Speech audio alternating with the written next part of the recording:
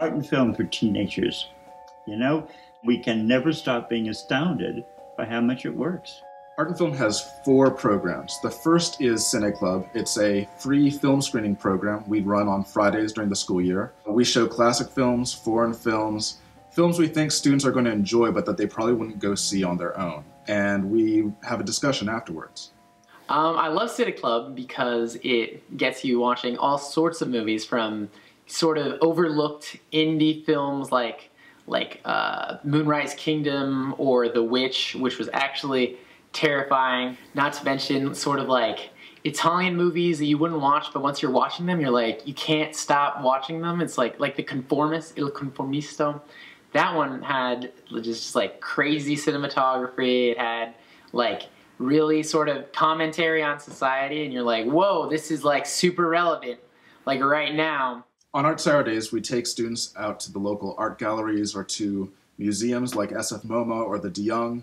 And then afterwards, we have a picnic lunch and everyone can discuss what we saw that day. We get to go to museums and we get to go on gallery walks, and I'm able to build a community with people who are really interested in art. Throughout the school year, we get free tickets to the symphony, the opera, theater, film, dance, really anything that we think students are going to find interesting and exciting. And it's the talking about it that gives them a confidence and basically makes them much more articulate. Last but not least, we run a film workshop on Sundays where we study film and teach students how to make films, and then we produce their films, many of which have gone on to film festivals around the country.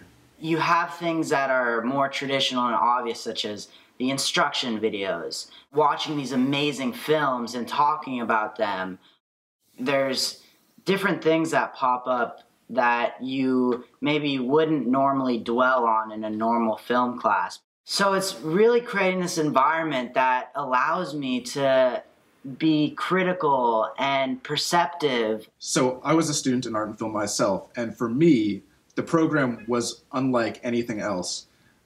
Being exposed to so many different things and being asked what I thought about them, or trying to figure out how these things related to me and what I wanted to do, it made a huge difference in my life. Art is one of the most important tools in education, because when you talk about art, you talk about history and philosophy and psychology, values. A student learns so many things that schools seem to be neglecting at the moment. We need a lot more encouragement, and we need a lot more art.